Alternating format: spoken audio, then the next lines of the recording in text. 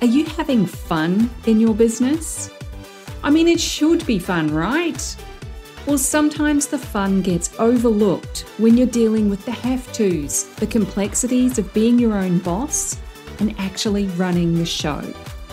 It's my goal that this, the Fun Business, Fun Money podcast, can help reignite your spark of fun by providing tips, tools, insights, and inspiration so you can enjoy running your business in the simplest, easiest, most fun way possible.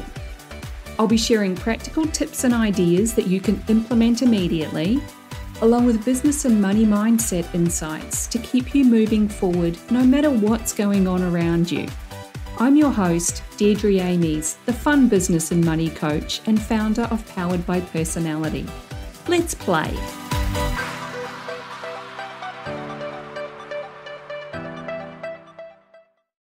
Hey there, and welcome back to the Fun Business, Fun Money podcast. Today is the 21st of March, 2023. It's a Tuesday, which means it's a longer coaching episode. And this one is a doozy. I don't know why I haven't shared this with you yet, but here it is now. It's also episode 25, and I feel like there should be streamers and poppers and all sorts of party things going on because this feels like a significant milestone, doesn't it? Well, it does for me anyway. It's funny because my initial goal was to have enough topics for the first 20 episodes. And I've not exactly stuck to that list that I wrote because other ideas have come up, which means there is still a lot more to talk about, not to mention all the other ideas that I'm going to come up with in the coming months and years. So we're going to have a good poke around in one of the most uncomfortable money topics. I mean, besides telling a colleague what you get paid and then causing an employee rebellion, that's most definitely an awkward moment. We're talking about money blocks, the phrase used to describe the things that are getting in the way between you and all the things that you actually want that money can help you achieve. I mean, right there is a hint that it's not about the money itself, right? Money is simply a tool that helps you do, be, or have what you want. Taking the action to bring more money to you, that's usually where the block is. Money blocks are rooted in our beliefs. It's the things that we've been taught to believe. Maybe we've learned them through experience, either our own or someone else's. We've somehow adopted a belief about it and made it our truth. And as we all know, the truth is subjective. Therefore, what you believe to be true, that can be changed with a different perspective. Working on your beliefs is at the heart of making a money breakthrough. So if you're not looking at and questioning what you believe, not just about money, but everything, you're pretty much guaranteed to stay right where you are in your financial situation now. And as I'm saying this, I'm reminded of a ranty post that someone shared on Facebook a while back, along the lines of how offensive it is to imply that someone has money blocks. I could have taken offense to it because I do talk about money blocks. I'm doing it right now. And it's at the core of the work that I do. But it was also pretty obvious what it was really about. It was her own money blocks that were triggered in some way. It's not me or whoever inspired the post. It's you. I'm just shining a light in the dusty corners that people like to ignore and then complain about when they're struggling financially. What we actually should be annoyed about is the fact that money work isn't a one and done thing. You've got to keep working at it, damn it. Our beliefs about money are so deeply rooted, often from things that happened in early childhood. The whole process of dealing with money blocks is like the layers of an artichoke. You need to keep peeling back the leaves to get to the heart where the good stuff is. The more you do it, the better you get at it. It's quicker, more efficient, and it's repeatable. And I know a lot of people like to talk about onion layers, but I can't stand the smell or taste of raw onion. So I'm talking about artichokes instead.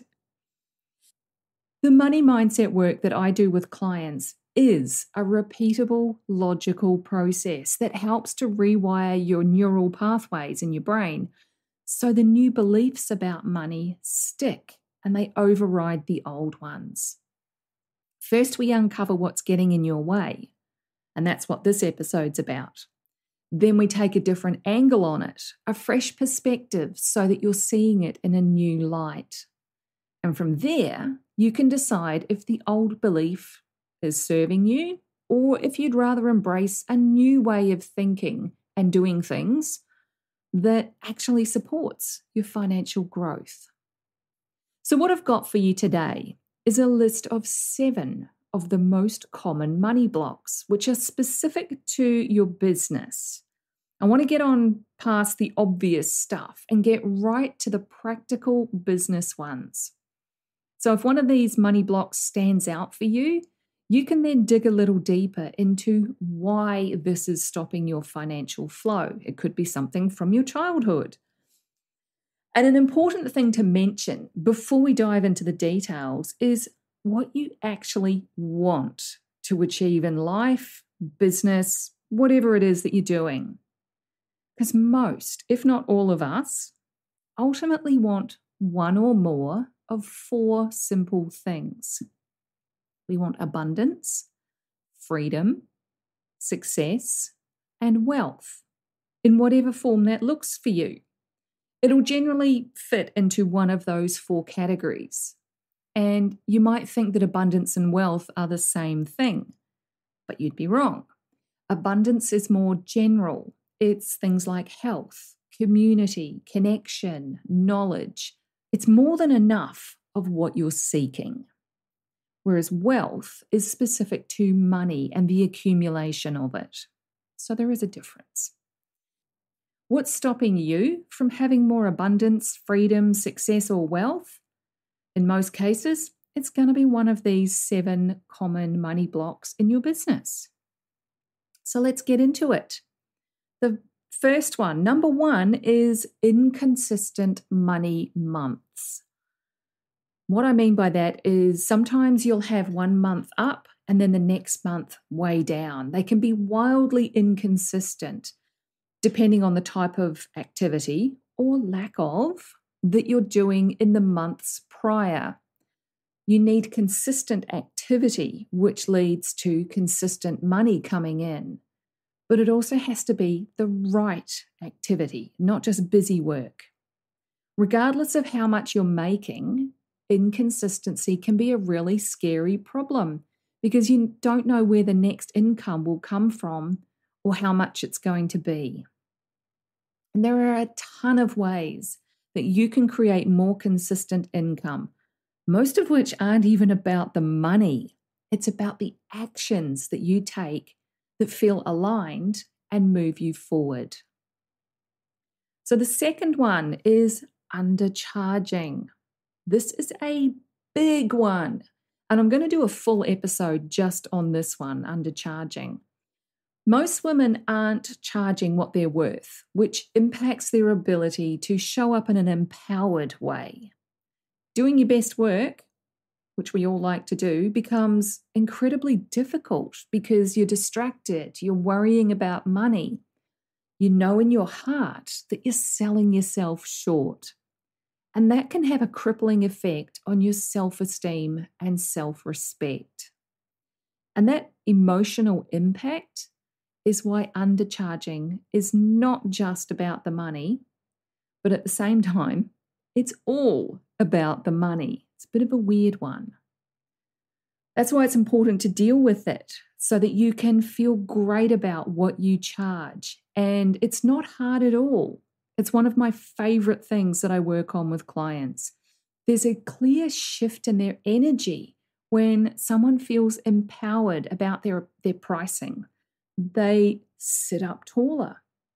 They speak a little louder. with a more confident tone. And that's really appealing. So number 3, the third money block, is being Teflon with money. This is where no matter how much money flows in, and you could be having amazing amounts of money flow in, most or all of it flows right back out. It doesn't stick around. There's always an unexpected bill or something that needs the money that you just earned. What you want instead is to be more like Velcro, having money stick rather than slide on out. Be saving money rather than constantly spending it. And that requires clear and strong boundaries and standards, not just for you. It's for your loved ones, your clients, and your team. This is a really big deal for nurturer money archetypes. It's the biggest shift that you can make towards your financial goals. You'd think that clear, strong boundaries would get in the way of the money flowing, but it's actually the opposite. You need to show money and everyone else that you're a confident leader who knows what she wants and doesn't want. And you then become Velcro rather than Teflon. The money sticks around. The fourth common money block in your business is sales conversations. This is another one that on the surface, it's not about money, but it really is about money. This is a money block where you're not closing sales very often. Your conversion rate could be and probably needs to be much higher.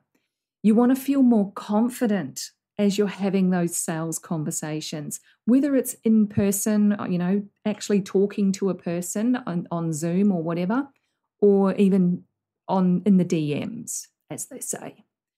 It could be that the whole process of it is overwhelming and you're just not making the offer.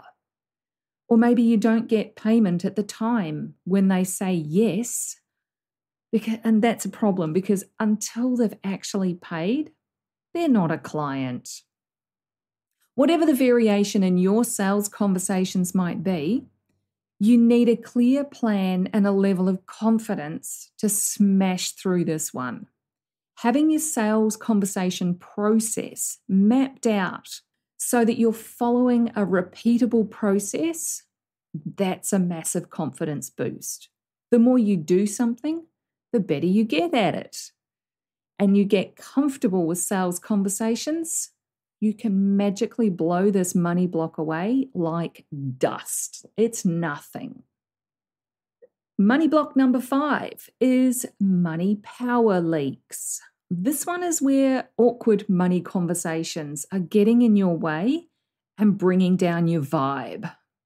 There may be clients who owe you money. Maybe they're behind on their payments and you're having to chase them. It feels like a lot of hard work and it's easy to feel resentful that money isn't easy for you to receive. That's the little story that starts playing in your mind. Bringing that power back to you is essential here. You're the leader in your business and in your life. And I can promise you, you're not going to die if you ask a client to get current with their payments or to set up an alternative plan. People do it all the time. And an action that I would suggest for you going forward is to have a clear refund and payment policy in place. You get to decide how flexible you want to be with it, but having that policy written down and on your website for everyone to see, that benefits you and your clients. And just like in the sales conversations, awkward money conversations get a lot easier when you've got a script written out so that you can practice saying it out loud and then just go for it. You deserve to be paid on time for your work. If you want some more help with your money convos, make sure you check out last week's coaching episode, number 23, titled How to Feel More Confident Talking About Money. Number 6 is clients not renewing. See, I told you this was specific to your business. You've done a great job promoting your offer. You got clients on board, they're paying on a payment plan or in full, whatever it works. You've worked through your process with them and they want or need more. I actually think this is one of the least talked about parts of working with clients. What do you do next? If you don't know how to transition those clients to a new package or even to outline what the next level could look like, that's a huge block to money flowing in your business. And it may be that you only want that one offer, and that's perfectly fine. It could be down the track that you feel like you're ready to add something more. I've worked with some amazing people, and I most definitely wasn't ready to say goodbye when our time came to an end. I would have loved some kind of maintenance option to continue working with them.